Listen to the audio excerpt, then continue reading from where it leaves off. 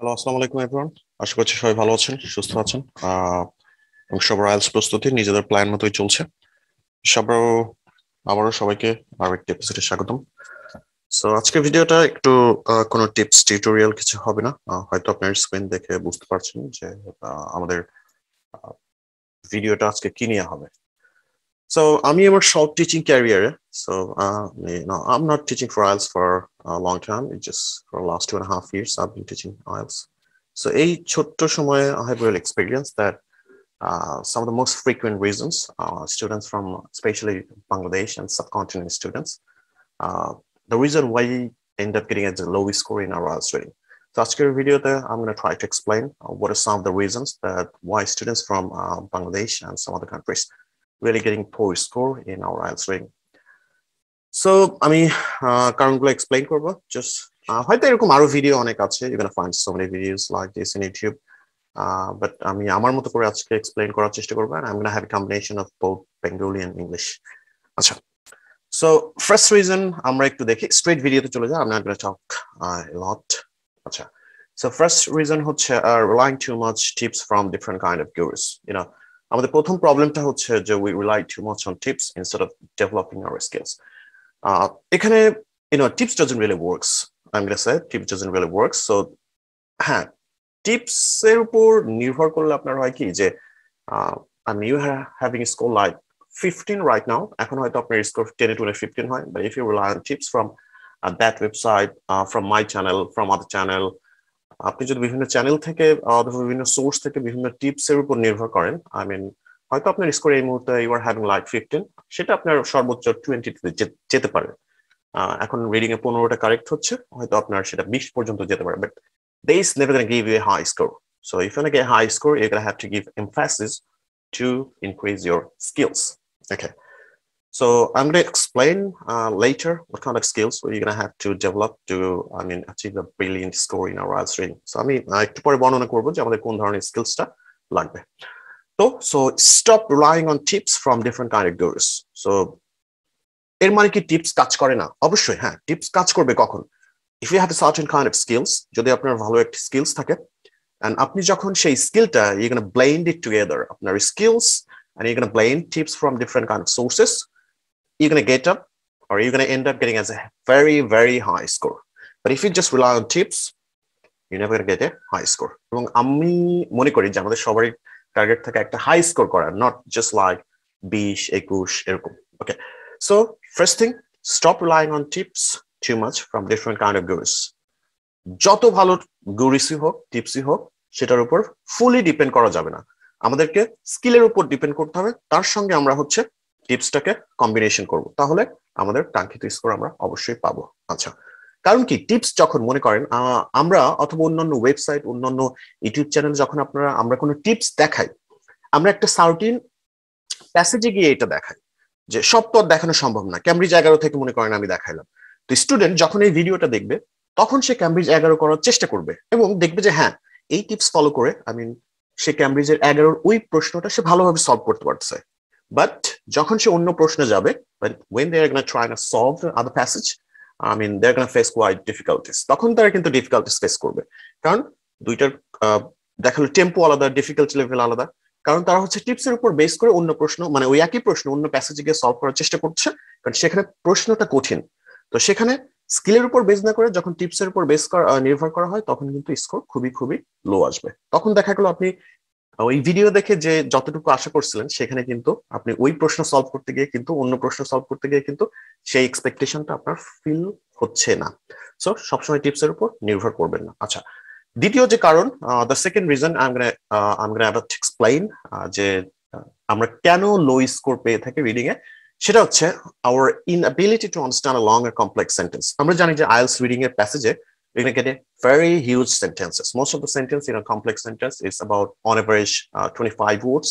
So আমাদের school লাইফে হয়েছে কি, কলেজ লাইফে হয়েছে কি, হ্যাঁ আমরা পড়াশোনা করেছি, বাট আমাদের যে টেক্সট বুক ছিল সেগুলো হচ্ছে কমপ্লেক্স সেন্টেন্স সেখানে যে ছিল না, বাট ছিল না যে তাও বলবো না, ছিল, বাট সেগুলো ইজি কমপ্লেক্স সেন্টেন্স ছিল। যদিও আমাদের স্কুল কলেজে, হ্যাঁ ইংলিশ মিডিয়াম স্টুডেন্ট বাদে আমি বলছি, যে যদিও আমাদের ইংলিশ সাবজেক্ট ছিল, বাট বেশিরভাগ 95% সাবজেক্টে কিন্তু আমাদের বাংলাতে ছিল। তো যার কারণে আমরা শুধুমাত্র ইংলিশ সেকেন্ড পার্ট আর হচ্ছে ফার্স্ট পার্ট এই দুইটা জায়গায় আমরা হচ্ছে পড়ার সুযোগ পেতাম। তো সেখানে যতটুকু মানে যারা কোর্স কারিকুলাম ডিজাইন করে তারা এমন ভাবে কমপ্লেক্স গুলো লিখছে যাতে স্টুডেন্টের বুঝতে সমস্যা হয়। আইএলস রিডিং এর প্যাসেজ গুলো লেখে কারা? এখানে পিএইচডি স্টুডেন্টরা লেখে, বড় বড় গবেষকরা লেখে, বিভিন্ন আর্টিকেল থেকে সেগুলো নেওয়া হয়। তো তারা তো আর আমাদের মানে যারা কারিকুলাম ডিজাইন করে ওদের মতো করে তো সহজ করে লিখবে না, কারণ এগুলো ইন্টারন্যাশনাল জার্নালে পাবলিশড হয়, ঠিক আছে? তো সেখানে কিন্তু তারা অনেক কমপ্লেক্স করে লিখবে। তো এই জন্য আমরা লম্বা সেন্টেন্সের মিনিং বুঝে পড়তে পারি না। যে যখন আমরা লম্বা সেন্টেন্সের মিনিং বুঝে বুঝতে পারি না তখন কিন্তু আপনি কোনোদিনও উত্তর পাবেন না। যখন আপনি প্যাসেজ পড়ে প্রশ্ন পড়ে মিনিং বুঝতে পারবেন না, there is no tips in the world is gonna work for you. আপনি যদি প্যাসেজ পড়ে বুঝতে পারেন, লম্বা সেন্টেন্স পড়ে বুঝতে পারেন যে কি বলা হচ্ছে, I mean you're not gonna have to rely on tips. আপনাকে তখন টিপস এর উপর নির্ভর করতে হবে না। মনে রাখবেন আমি কিন্তু এখানে কারণ বলছি, আমি কিন্তু এখনো সলিউশন দিচ্ছি না। আচ্ছা, দ্বিতীয় কারণ হচ্ছে our inability to understand a long complex sentence, যে বড় সেন্টেন্সের মিনিংটা আমরা কি ভেঙে ভেঙে বুঝতে পারি না।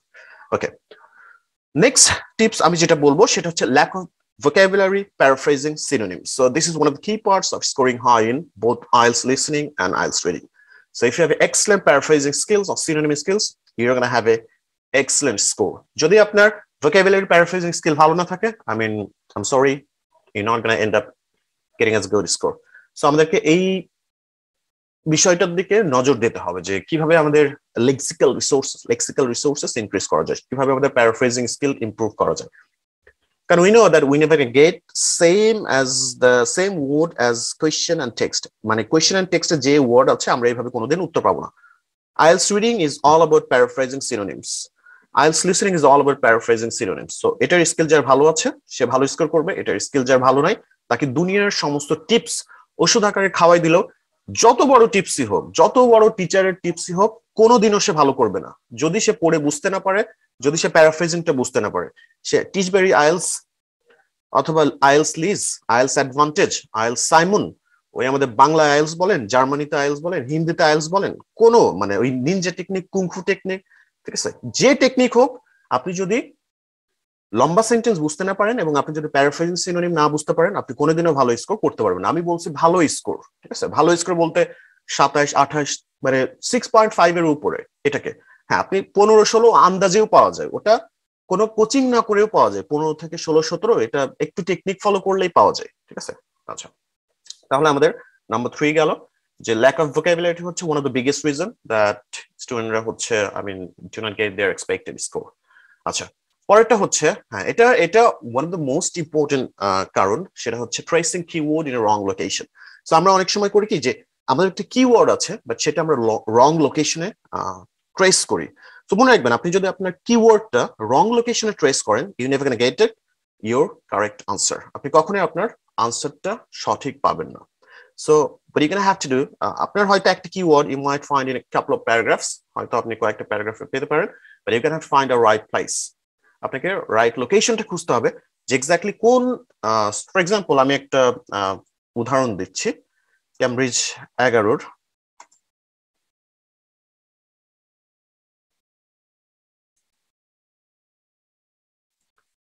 এটা যে কোথায় আছে,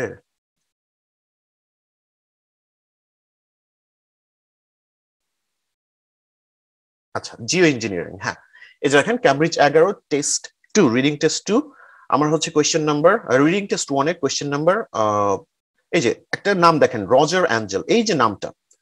so we can get this name in several places.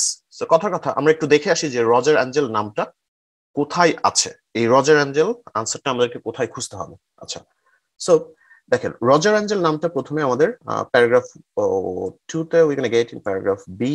So ফার্স্টে আমরা হচ্ছে প্যারাগ্রাফ বি তে পাবো, এই দেখেন প্রফেসর রজার অ্যাঞ্জেল, সো এখানে এক জায়গায় আছে, অ্যাঞ্জেল আর্গিস এখানে আছে, তারপরে হচ্ছে আমাদের এখানে এখানে এখানে এখানে এখানে এখানে আমাদের নয়, তারপর হচ্ছে অ্যাঞ্জেল সেস এখানে আছে দেখেন, তারপর হচ্ছে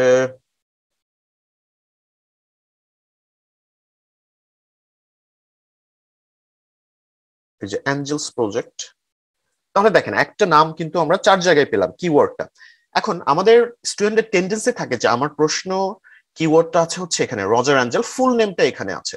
তো যেহেতু অনেক স্টুডেন্ট আছে কি খেয়াল করে না যে যেহেতু রজার অ্যাঞ্জেল ফুল নেমটা আমার এখানে আছে, হয়তো সে উত্তরটা এখান থেকে খোঁজার চেষ্টা করবে, বাট উত্তরটা কিন্তু আমাদের এখানে আমরা পাই না। ঠিক আছে, উত্তরটা আমাদের হচ্ছে এই প্রশ্নের উত্তরটা অ্যাঞ্জেল সেস, মানে আমাদের হচ্ছে এই প্রশ্নটার উত্তরটা দেখেন যে এই যে research into non fossil based ফিউয়েলস can not be replaced by Jio engineering, এই যে এই কথাটা রজার অ্যাঞ্জেল বলছে, বাট সেই কথাটা কিন্তু আগের প্যারাগ্রাফ গুলোতে বলে নাই। কথাটা বলছে হচ্ছে এই প্যারাগ্রাফে, যে দেখেন his plan is no substitute, মানে কি no change for developing renewable energy, মানে কি নবায়নযোগ্য শক্তি। আর এখানে কি বলছে যে রিসার্চ ইনটু নন ফসিল বেসড ফিউয়েলস, মানে কি অজীবাশ্ম জ্বালানি, মানে কি যেটা আমরা খনি থেকে পাই না। নন ফসিল বেসড হচ্ছে এই হাইড্রো পাওয়ার, বাতাস, সূর্যের আলো থেকে যেটা পাই, যেটাকে আমরা কি বলা হচ্ছে যে নন ফসিল বেসড ফুয়েলস কে এখানে বলা আছে যে দেখেন রিনিউয়েবল এনার্জি। ঠিক আছে, নো সাবস্টিটিউট, এটা কোনো বিকল্প নাই। আর এখানে কি বলা আছে যে আমাদের হচ্ছে no change, it can not be replaced. তার দেখেন উত্তরটা কিন্তু আমরা কোথায় পাইছি, আমরা একটা কিওয়ার্ড কিন্তু 3 জায়গায় পাইছি, 3টা প্যারাগ্রাফ, 1 2 3। এখন কোন স্টুডেন্ট যদি এইখান থেকে উত্তরটা নেওয়ার চেষ্টা করে, তাহলে কিন্তু সে definitely they R gonna gate as a wrong answer. তো এই জন্য আমাদেরকে সবসময় ফোকাস দিতে হবে যে আমরা সঠিক জায়গায় আমাদেরকে কিওয়ার্ডটা ট্রেস করতে হবে। আচ্ছা, নেক্সট টিপস যেটা আমি বলবো সেটা হচ্ছে hour inability to understand critical and hidden meaning. এটা খুবই খুবই একটা জরুরি বিষয়। নর্মালি এটা আমরা প্যাসেজ 3-তে ফেস করি। সো প্যাসেজ 3-তে সো কিছু সময় দেখা যাবে যে আমাদের উত্তরটা সিনোনিম দিয়েও আমরা পাচ্ছি না, উত্তরটা আমরা প্যারাফ্রেজ দিয়েও পাচ্ছি না। তখন আমাদেরকে we will have to use hour critical thinking, hidden মিনিংটা বোঝার চেষ্টা করতে হবে।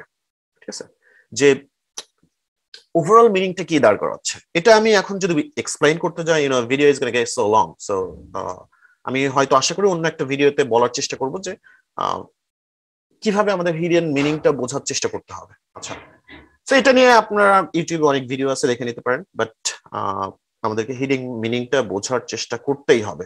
আচ্ছা, কারণ কিছু কিছু সময় আপনি প্যারাফ্রেজ দিয়ে আনসার পাবেন না, আপনি সিনোনিম দিয়ে উত্তর পাবেন না। সেখানে এমন কিছু কিছু ওয়ার্ড লেখা থাকবে যে সেটার ওভারঅল মিনিং আমাদেরকে বুঝতে হবে, আমাদের ব্রেনের সর্বোচ্চ ইউজটা করতে হবে, যে টোটাল হিডেন কি মিনিংটা, মেসেজটা এখানে আমাকে বলা আছে। আচ্ছা, এরপরেরটা হচ্ছে এগুলা এতটা মেজর প্রবলেম না, বাট আমার মতে স্কোর খারাপের জন্য এগুলোকে আমরা দায়ী করতেই পারি। সেটা হচ্ছে sticking into a questions for a long time. আমাদের একটা টেন্ডেন্সি আছে, আমিও এক সময় I have done like myself with so many Times. আমি যখন ফার্স্ট আইএলটিএস প্রিপারেশন শুরু করি আমার নিজের জন্য, I have did so many Times. So আমি দেখালে একটা প্রশ্নের উত্তর পাচ্ছি না, বাট আমার খেয়াল নাই, আমি ওটা নিয়েই পড়ে আছি। ঠিক আছে, আমি যে ওটাকে চেঞ্জ করে মানে অন্য প্রশ্নে যাব, সেটা কিন্তু আমার মাথায় আর আসতেছে না, বিকজ দেখলো ওই প্রশ্নটা সলভ করতে আমার 4 থেকে 5 মিনিট লেগে গেছে, কিন্তু এখন আমি সলভ করতে পারিনি। তো আমি যদি ওই যে 6টা মিনিট 5-6টা মিনিট অন্য প্রশ্নে ব্যয় করতাম, দেখালো 2টা প্রশ্নের উত্তর কিন্তু আমি শেষ করে আসতে পারতাম। ঠিক আছে, তখন স্টুডেন্টের হুঁশ ফেরে, ও আমি তো এটা সময় নষ্ট করে ফেলছি। সো এটা one of the biggest problem, যে আমাদের স্টুডেন্টের মার্কস আসার কারণ, লো আসার কারণ। আচ্ছা, লাস্ট রেট 2টা হচ্ছে, 7 নাম্বার হচ্ছে matching exact keywords with question and text. তো হ্যাঁ, বেশ কিছু স্টুডেন্টের একটা টেন্ডেন্সি আছে যারা হচ্ছে স্পেশালি সেলফ প্রিপারেশন নেয় শুরুর দিকে, যে অনেক স্টুডেন্ট মনে করে যে প্রশ্ন থেকে কিওয়ার্ড মিলে গেছে প্যাসেজে, okay so this is gonna be my answer. No, সবসময় আমরা কখনো এক্সাক্ট কিওয়ার্ড ম্যাচ করব না। So IELTS reading is not that kind of easy, এতটাও সহজ না যে এক্সাক্ট কিওয়ার্ড আমাদের আনসারটা আসবে। So যখনই আপনি you're gonna get exact words with the same as passage and questions, আপনাকে you're gonna have to ask yourself, IELTS reading কি এতই সহজ যে আমার কিওয়ার্ড, কোয়েশ্চেনের কিওয়ার্ড, প্যাসেজের কিওয়ার্ড হুবহু মিলে যাচ্ছে? No, we're gonna have to match the meanings, not we're gonna have to match the words. মনে রাখবেন, আমাদেরকে মিনিং ম্যাচ করতে হবে, not the words. আচ্ছা, লাস্ট আমাদের যে কারণটার জন্য আমরা we gonna get we normally get very low score in our IELTS reading is slow reading. আমাদের রিডিংটা খুবই slow, because we take really long time to read. ঠিক আছে, যেটাকে আমরা বলবো স্কিমিং। ঠিক আছে, সো স্লো রিডিং এর কারণে I mean we don't get enough time in our IELTS reading, we're just gonna have 60 minutes, but if you're trying to read slow, you're gonna waste so much time. So time is the key in our IELTS reading, so you're gonna have to increase your skills to read it first. So I believe these are the most 8 reasons students are really getting low score in IELTS reading. So তাহলে এখন দেখা যাক যে এটার সমাধান কি হতে পারে, what kind of solution we can have find to achieve a excellent score in our IELTS reading. তাহলে দেখি এখন এটার সমাধান কি হতে পারে যে আমরা IELTS রিডিং এ ভালো করে কি করতে পারবো। মনে রাখবেন এটা কিন্তু সম্পূর্ণ আমি আমার পারসেপশন থেকে বলছি, যে আমি আমার শর্ট টিচিং ক্যারিয়ার 2.5 ইয়ার্স এর যেটা আমি ফিল করতে পারছি যে এই কারণগুলো হচ্ছে স্টুডেন্টের প্রধান কারণ। আচ্ছা, তো সর্বপ্রথম আমরা যাচ্ছি যে কারণে আমাদের কি কি করতে হবে আমাদের স্কিলসটা ইয়ে করতে গেলে। আচ্ছা, প্রথমটা হচ্ছে আমাদেরকে skills we need to get A high score in IELTS reading. So আমাদেরকে হচ্ছে ability to understand long sentence, আমাদেরকে লং সেন্টেন্স পড়ে বোঝার চেষ্টা করতে হবে, ঠিক আছে। কারণ যদি আমি এখানেই দেখাই, দেখেন এই সেন্টেন্সটা আমাদের হচ্ছে শুরু হচ্ছে জিও ইঞ্জিনিয়ারিং থেকে, শেষ হচ্ছে কি ক্লাউডস থেকে। তো এখানে গড়ে আমাদের 1 2 3 4 5 6 7 8 9 10 11 12 13 14 15 16 17 18, আচ্ছা 19 20, আচ্ছা এটা না, আমরা 4 ডিকেডস থেকে দেখি, মানে মনে করেন এইটুক থেকে এইটুকের মিনিং আমাদের বুঝতে হবে। তো এখানে গড়ে 40টা ওয়ার্ড আছে। তো এই 40টা ওয়ার্ড দেখা যাবে আমাদের স্টুডেন্টদের বেশিরভাগ অলমোস্ট 95% ওয়ার্ডে আমাদের জানা, বাট আমরা লং সেন্টেন্স পড়ে বুঝতে পারি না। তাহলে আমাদের ফার্স্ট যে কাজটা হবে সেটা হচ্ছে আমাদেরকে লং সেন্টেন্স পড়ে এটার মিনিং বুঝতে হবে। তাহলে আমি শর্টে একটু দেখিয়ে দিচ্ছি যে কিভাবে আমাদের পড়তে হবে। যে লম্বা সেন্টেন্স থেকে মিনিং বুঝতে গেলে আমাদেরকে কি করতে হবে, আমাদেরকে ছোট ছোট করে ফ্র্যাগমেন্ট আকারে পড়তে হবে। আমরা যদি একবারে পড়তে যাই তাহলে কিন্তু আমরা ট্রাবলে পড়বো। হ্যাঁ, যারা ইংলিশ মিডিয়াম আছে তাদের কথা আমি বলছি না, অথবা যাদের ইংলিশ স্কিল ভালো আছে তাদের কথা বলছি না, যাদের মিড রেঞ্জ স্কিল আছে। তাহলে দেখেন কিভাবে পড়তে হবে। জিও ইঞ্জিনিয়ারিং হ্যাজ বিন শোন টু ওয়ার্ক, এই যে কমা আছে, কমা পর্যন্ত বললাম যে জিও ইঞ্জিনিয়ারিং মানে দেখা যাচ্ছে যে এটা কাজ করছে, মানে এর প্রয়োগ অলরেডি হচ্ছে at least on a small localised scale, অল্প ছোট পরিসরেও হলেও। দেখেন এই যে আমি ছোট ছোট করে ভেঙে ভেঙে পড়লাম, এটা কিন্তু আমাকে বুঝতে হেল্প করছে যে আমার প্যাসেজে কি বলা আছে। ফর ডিকেডস, দশক ধরে, মেড এ প্যারেটস, মেড এতে যে প্যারেটস হয় in Moscow, মস্কোতে, have taken place, অনুষ্ঠিত হয়েছে হচ্ছে আন্ডার ক্লিয়ার ব্লু স্কাই, পরিষ্কার নীল আকাশের নিচে। মানে এই যে দেখেন আমি ছোট ছোট করে ভেঙে ভেঙে মিনিং বুঝে পড়লাম, এটা আমাকে বুঝতে হেল্প করছে যে দশক জুড়ে মে ডেতে মস্কোতে যে প্যারেডস হয় সেটা পরিষ্কার আকাশের নিচে সংঘটিত হচ্ছে। এয়ারক্রাফট হ্যাভিং ডিপোজিটেড ড্রাই আইস, এয়ারক্রাফট মানে কি যে উড়োজাহাজ কি করতেছে, ডিপোজিটেড ড্রাই আইস, তারা ড্রাই আইস ছড়িয়ে দিচ্ছে, শুকনো বরফ। সিলভার আয়োডাইড, সিলভার আয়োডাইড ছড়িয়ে দিচ্ছে, এন্ড সিমেন্ট পাউডার, এবং সিমেন্ট পাউডারও কি করতেছে এয়ারক্রাফট ছড়িয়ে দিচ্ছে, টু ডিসপার্স ক্লাউড, মেঘকে সরিয়ে দেওয়ার জন্য। তাহলে দেখেন যত বড় সেন্টেন্সই হোক, আপনি যদি এইভাবে ছোট ছোট করে ভেঙে ভেঙে নেন, I mean, you're not gonna have any problems to understand what the passage really asking you. ঠিক আছে, এবং যখন আপনি এইভাবে মিনিং পড়ে বুঝতে পারবেন, পড়ে মিনিং বুঝতে পারবেন, আই মিন আপনার কোনো টিপসেরও প্রয়োজন হবে না। আপনি কোয়েশ্চেনের মিনিং বুঝে পড়তে পারছেন, আপনি প্যাসেজের মিনিং বুঝতে পারছেন, আপনি খুব সহজে উত্তর পাবেন। তাহলে আমি ছোট্ট করে একটু দেখানোর চেষ্টা করলাম যে আমাদের লম্বা সেন্টেন্স কিভাবে পড়তে হয়। আমি এটা নিয়ে একটা ডিটেলস ভিডিও আশা করি বানাবো ইনশাল্লাহ। আচ্ছা, এরপর এটা হচ্ছে paraphrasing skill. This is one of the কি পার্ট অফ আইএলটিএস স্কিল। আচ্ছা, সো প্যারাফ্রেজিং স্কিলস বলতে আমরা কি বুঝি, যে প্যারাফ্রেজ হচ্ছে একটা সেন্টেন্সের সমার্থক শব্দ, ঠিক আছে। আচ্ছা, মনে করেন এটা আমাদের একটা সেন্টেন্স যে আই ডু রেগুলার, আশা করি আপনারা বোরিং হচ্ছেন না। I do regular exercise in every morning, যে আমি কন্টিনিউ এক্সারসাইজ করি প্রত্যেক সকালে। আচ্ছা, মনে রাখবেন প্যারাফ্রেজ যে শুধু আমাদের সিনোনিম দিয়ে আসে তা না, ঠিক আছে। এখন আমি দেখাবো যে প্যারাফ্রেজটা কিভাবে আসে। প্যারাফ্রেজটা আমাদের দুই ফর্মে আসে, একটা হচ্ছে নাম্বার 1 সিনোনিমস দিয়ে আমাদের একটা প্যারাফ্রেজ আসে, আর একটা হচ্ছে আমাদের ডিসক্রিপটিভ প্যারাফ্রেজ আসে, এবং আইএলটিএস রিডিং এর প্রচুর আনসার এই ডিসক্রিপটিভ ফর্মে পাবো, ডিসক্রিপটিভ ওয়েতে আমাদের আসবে। তাহলে আমি এখন সিনোনিম দিয়ে দেখাই যে সিনোনিম কি। সিনোনিম সিম্পলি আমরা ওয়ার্ডটা চেঞ্জ করব। আচ্ছা, I do, I perform, regular continuous, exercise workout, in every morning, in each morning. Okay, sorry, continuous spelling. তাহলে দেখেন I perform continuous workout in each morning.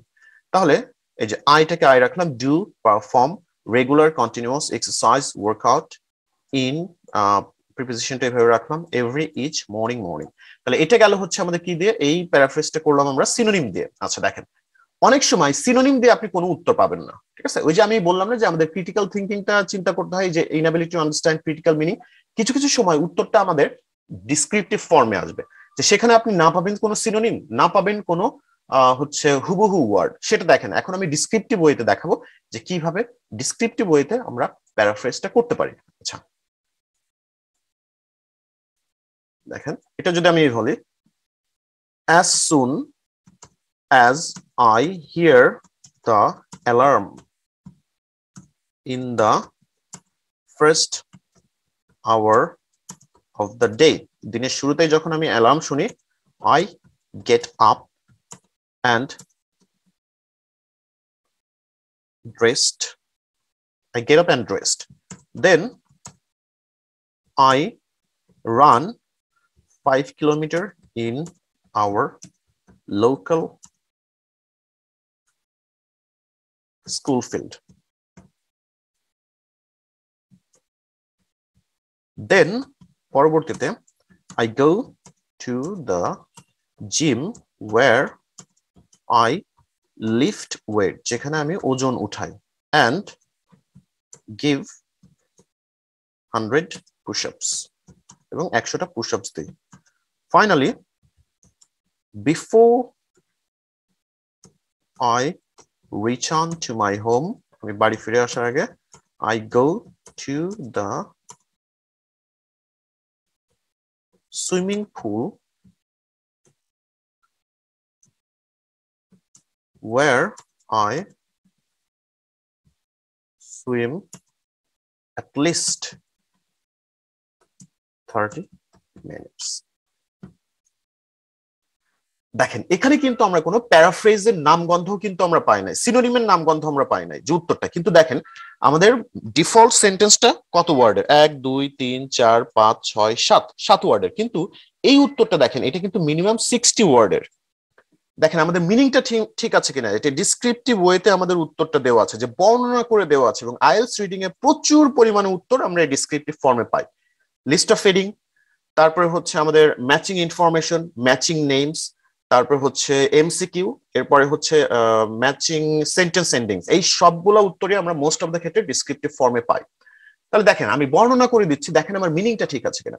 as soon as I hear the alarm, যখনই আমি আমার অ্যালার্মটা শুনি, in the first hour of the day, দিনের শুরুতেই, তার মানে কি morning, I get up and dressed, আমি উঠে পড়ি এবং ড্রেস পরি, then I run 5 kilometer in our local school field, আমি আমার স্কুলের লোকাল স্কুলের মাঠে 5 কিলোমিটার দৌড়াই, then I go to the gym, আমি জিমে যাই, where I lift weight, যেখানে আমি ওজন উঠাই, and I give 100 push-ups, আমি সেখানে 100 push-ups দিই। Finally, before I return home, I go to the swimming pool, আমি সুইমিং পুলে যাই, where I swim for at least half an hour or 30 minutes. Basically same জিনিস, কিন্তু এখানে বলা হচ্ছে এক্সারসাইজ করি, সেই এক্সারসাইজটা কি, 5 kilometre run, then go to the gym, lift wait and 100 push-ups, finally half an hour swim. তাহলে দেখেন এটা কিন্তু আমাদের কি বলা হচ্ছে, যে এক্সারসাইজ বলা হচ্ছে। ইচ মর্নিং কি, as soon as I hear the alarm, যখন আমি অ্যালার্মটা শুনি, মানে কি এভরি মর্নিং, ঠিক আছে, first hour of the day every morning. তাহলে আমাদের এই যে প্যারাফ্রেজটা আছে, প্যারাফ্রেজটা শুধু যে আমাদের সিনোনিম ওয়েতে আসবে তা না, আমাদের ডিসক্রিপটিভ ওয়েতেও আসবে, ঠিক আছে। এবং এটাকেই বলা হয় ক্রিটিক্যাল থিঙ্কিং, যে আমাদের ডিপ মিনিংটা বোঝা, যেখানে কোনো সিনোনিম কাজ করবে না, যেখানে কোনো হুবহু ওয়ার্ড দিয়ে আপনি উত্তর পাবেন না, ঠিক আছে, তখন আপনাকে এই ডিপ মিনিং অথবা ডিসক্রিপটিভ প্যারাফ্রেজটা আপনাদেরকে বোঝার চেষ্টা করতে হবে। আচ্ছা, প্যারাফ্রেজিং স্কিলস, সিনোনিম স্কিলস একই, ঠিক আছে। তো এখন দেখেন আমি আমার স্টুডেন্টদেরকে প্যারাফ্রেজ করার জন্য কি শিখাই, ঠিক আছে, তাদের মাথা থেকে হুবহু ওয়ার্ড ম্যাচ করার যে একটা টেন্ডেন্সি থাকে, এটা বের করার জন্য আমি আমার স্টুডেন্টদেরকে যেভাবে শেখাই, দেখেন এই যে আমি প্রত্যেকটা প্যাসেজ, এটা ক্যামব্রিজ রিডিং 12 এর রিডিং টেস্ট 1, এই যে কর্ক ওক ট্রি আছে, আমি প্রথমে এই প্যাসেজটা মাইক্রোসফটে নিয়ে আসি, এবং নিয়ে এসে আমি দেখি যে এই যে জায়গাটা আছে, যে এই প্রথম প্যারাগ্রাফ থেকে কোন জিনিসটা প্যারাফ্রেজ করা যাবে, তো সেটাকে আমি হাইলাইট করি, যে suitable for a wide range of purposes, যেটা বিভিন্ন পারপাসের জন্য যথার্থ। তো এখন এই অংশটুকুর প্যারাফ্রেজ আমি নিচে আলাদা করে লিখে রাখছি। এখন স্টুডেন্টের কাজ হবে যে তাদেরকে খুঁজে বের করা, যে ওই সুইটেবল মানে যথার্থ ফর রেঞ্জ অফ পারপাসেস, ঠিক আছে, যে এটার প্যারাফ্রেজ তাদেরকে খুঁজে বের করা। এবং তাদেরকে আমি এটা হোমওয়ার্ক দিয়ে দিই, আস্তে আস্তে করে হচ্ছে কি, যে তাদের হচ্ছে প্যারাফ্রেজিং স্কিলটা ডেভেলপ করে, তাদের মাথা থেকে ওই ব্যাপারটা সরে যায় যে আমাকে হুবহু কিওয়ার্ড খুঁজতে হবে, ঠিক আছে। তাদের মধ্যে হচ্ছে প্যারাফ্রেজিং স্কিলটা আমাদেরকে দিয়ে দিতে হবে, তাহলে স্টুডেন্ট সবসময় হুবহু ওয়ার্ড না খুঁজে তারা সবসময় প্যারাফ্রেজ খোঁজার চেষ্টা করবে। ঠিক আছে, তো এখান থেকে স্টুডেন্ট খুঁজতে হবে যে কোথায় আছে, যে আমরা দেখি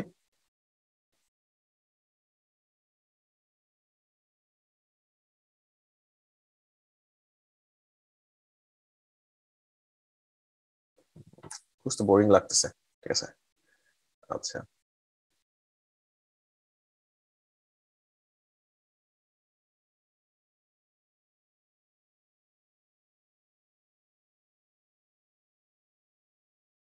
এই যে দেখেন appropriate for a wide scope of purposes, তাহলে এখানে আমাদের কি আছে, suitable for a wide range of purposes, suitable এখানে কি আছে appropriate for wide range of purposes, for wide range for wide scope of purposes. তারপরে এখানে স্টুডেন্ট কি করতেছে, আমি তাদেরকে রেগুলার হোমওয়ার্ক দিয়ে দিই, যার কারণে তাদের স্কিলটা আস্তে আস্তে প্যারাফ্রেজিং স্কিলটা ইমপ্রুভ হতে বাধ্য। এবং আমি গ্যারান্টি দিয়ে বলছি এগুলা গুগলে কোথাও পাবেন না, এগুলো আমার নিজস্ব ক্রিয়েশন। ঠিক আছে, এগুলা যে কেউ চিটিং করে উত্তর বের করবে যে গুগল থেকে দেখে, সেটা কিন্তু অসম্ভব। স্টুডেন্টকে নিজেকে এখানে চিন্তা করতে হবে যে আমার প্যারাফ্রেজটা কি, এবং আমি কিন্তু পড়া আদায় করে নিই। ঠিক আছে, এইভাবে তাদের স্কিলটাকে ডেভেলপ করা হয়। তো এইভাবে আমরা টিপসের উপর বেস না করে আমরা স্কিলের উপর ফোকাস করি আমাদের কোর্সে। আচ্ছা, এরপরে যে স্কিলটা আমাদের লাগবে সেটা হচ্ছে স্কিমিং। স্কিমিং বলতে আমাদেরকে দ্রুত পড়া। ঠিক আছে, এটা নিয়ে হিউজ ভিডিও আছে, ইউটিউবে দেখবেন। আর হচ্ছে স্ক্যানিং। স্ক্যানিং বলতে কি, আমাদের সঠিক কিওয়ার্ডটা সঠিক জায়গায় খুঁজে বের করাকে আমরা স্ক্যানিং বলতেছি, যে দ্রুত একটা তথ্য সঠিক জায়গায় খুঁজে বের করা। তো আশা করি আমি খুব দ্রুত বলে ফেলছি, আশা করি আপনারা বিরক্ত হবেন না। তো আজ এ পর্যন্তই। যদি কারো কোনো সাজেশন থাকে, আপনারা হচ্ছে মানে টিপস এর উপর বেস না করে এই স্কিলগুলো ইমপ্রুভ করেন। স্কিলগুলো কি, লম্বা সেন্টেন্স পড়ে বোঝার স্কিল, প্যারাফ্রেজিং স্কিল। ঠিক আছে, প্যারাফ্রেজিং স্কিল কিভাবে দেখালাম, দুই ভাবে। আর হচ্ছে স্কিমিং, স্ক্যানিং, এগুলা হলেই আমাদের আইএলটিএস রিডিং এ যখন আমরা আমাদের এই স্কিলটা আমরা গ্যাদার করে ফেলবো, তার সঙ্গে আমরা টিপস প্রয়োগ করব, সে যে সোর্সেরই হোক না কেন, আমার চ্যানেলের টিপস, অন্যান্য চ্যানেলের টিপস, আপনি সেটা যখনই আপনার স্কিল আর টিপস একসাথে ব্লেন্ড করবেন, আপনার একটা আউটস্ট্যান্ডিং স্কোর আসবে, ট্রাস্ট মি। এবং এটার জন্য একটু সময় লাগবে, you not gonna achieve this overnight. আপনি কিন্তু জাস্ট রাতারাতেই কিন্তু এটা অর্জন করতে পারবেন না, you gonna have to work for it. আপনার সঠিক কাইন্ড অফ গাইডলাইন্স দরকার হবে, সঠিক কাইন্ড অফ ম্যাটেরিয়ালস দরকার হবে, কিভাবে পড়তে হবে এগুলো আপনাকে শিখিয়ে দিতে হবে আপনার ইনস্ট্রাক্টরকে। তো যদি কারো কোনো সাজেশন থাকে আমাকে অবশ্যই দিবেন, এবং পরবর্তী ভিডিও আসা পর্যন্ত সবাই ভালো থাকবেন। আসসালামু আলাইকুম।